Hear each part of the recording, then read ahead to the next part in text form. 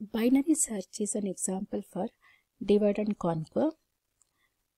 Now I'll illustrate with the example. In order to apply binary search, the elements of the array must be sorted. Here n equal to 5. Set L to lower index, that is equal to 1. H to upper index, that is equal to 5. Now for finding different keys, we'll work on this. In case 1, k equal to 10. This you are required to search in the array. For that, compare 10 with the mid element. Key is less than the mid element. So, set lower limit remains same. L is equal to 1 itself. Set h to m minus 1. That is h equal to 2. Again find the mid value equal to 1. Now key 10 is compared with a1, that is a1 is 10. So here you are finding the element at this location. Return m as the value. So where you found the key element, now return 1 here. Next, in the case 2, the key value I am taking here is 30. Now 30 is compared with a3, that is am. It's matching. It will return 3. Only one comparison is being made. This is the example for best case. Next, key equal to 60. 60 is greater than middle element. So search continues in the second half of the array. L equal to, now it's equal to 4, that is m plus 1, and h remains same here. Find mid equal to 4. Again key is compared with the middle element, that is 40. So 60 is again greater than 40. Now set lower bound, that is L to 5. H remains same, m equal to 5. Now again 60 is compared with a5. So 60 is greater than 50. So set L to m plus 1, that is 6.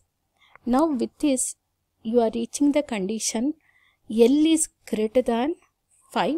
That means there is no possibility of finding the element 60. So with this, I think you can write the algorithm. Initially set L to 1, H to n.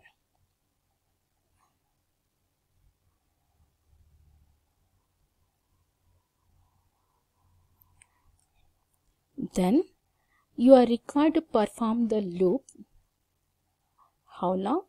While L is less than or equal to H.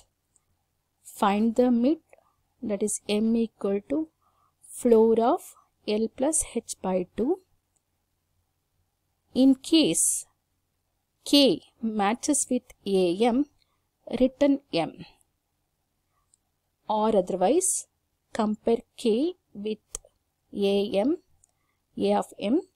If k is less than am, that indicates you may find the key element in the first half of the array.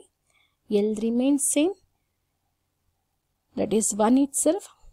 Change h to m minus 1, or otherwise if k is greater than am, then set L to m plus 1, h remains same. So this steps is to be continued while L is less than or equal to H. If you reach the condition L greater than H, it will come out of the loop. It will return minus 1. This indicates it's unsuccessful search. The same thing can be illustrated with recursive tree call. This is called recursive tree call.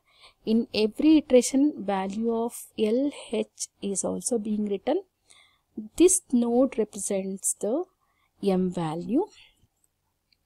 Now I have taken k equal to 7 here. 7 is compared with the 7th element of the array, that is 54. Since it is less, 7 is less than 54, search continues in the left subtree. 7 is compared with now third element, that is 0. 7 is greater than 0, search continues in the right subtree. Now again here 7 is compared with the fifth element of the array, that is 9.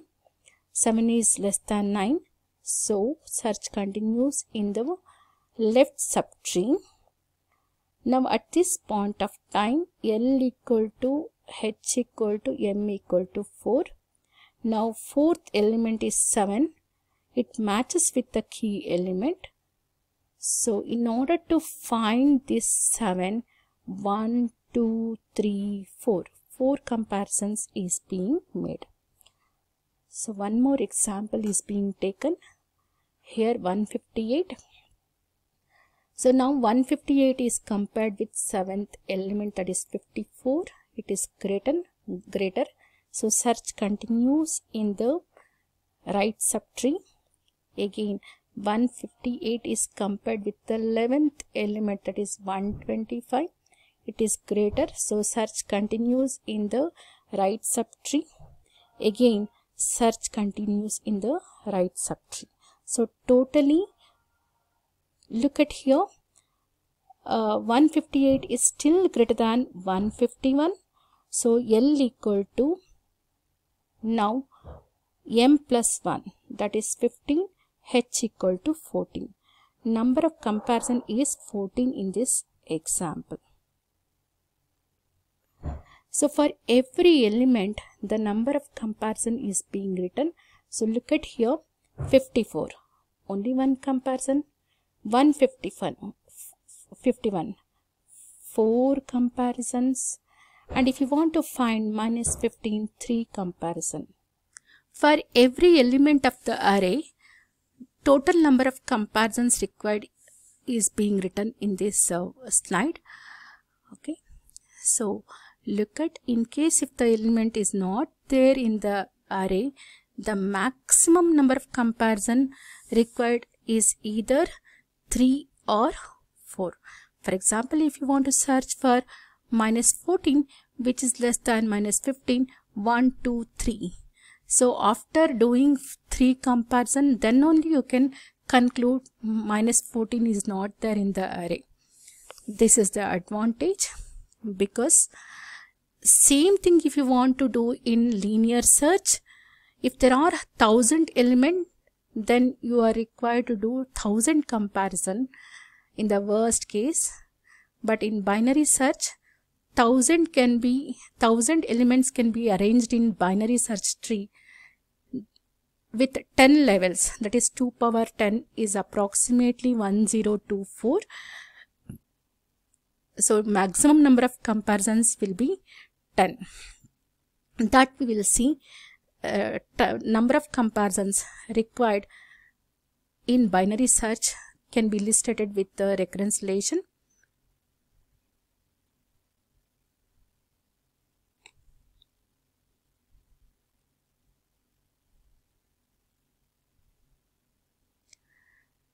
Now if there is only one element in the array, only one comparison is required. If there is more than one element in the array, then search will be continued in the first half of the array or second half of the array. So at any point of time, only one subarray you will be considering in order to search the element. Now in this example B, that is you are dividing the problem by 2, and in every iteration you are considering only one part of the array, not both the subarray. So A equal to 1, B equal to 2. So general recurrence relation I already told in the previous class. Tn equal to A Tn by 2 plus Fn, that is here Cn equal to A value is 1 and B value is 2. So therefore Cn equal to Cn by 2 plus Fn here is 1. That is number of comparison required to combine the solution is 1 comparison you are making. So Fn equal to 1 here. Cn by 2 can be written as Cn by 4 plus 1. So this can be written as Cn by 2 square plus 2. Cn by 4 equal to Cn by 8 plus 1. So totally Cn by 8 plus 1 plus 1 plus 1. So the simplified one is Cn by 2 cube plus 3. Look at here, in the first iteration Cn equal to Cn by 2 power 1 plus 1. Second iteration Cn by 2 square plus 2. Third iteration Cn by 2 cube plus 3. In ith iteration Cn by 2 power I plus I. Now substitute 2 power I equal to n. When you take log on both sides, I will be equal to log n to base 2. Substitute these values in this. So n divided by n, that is C1, base condition.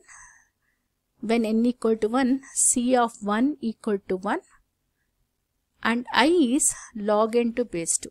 So this belongs to theta of log n to base 2. Try this by applying master theorem. So for this recurrence relation, when you apply the master theorem, so what simplified value you will get, find out. Thank you.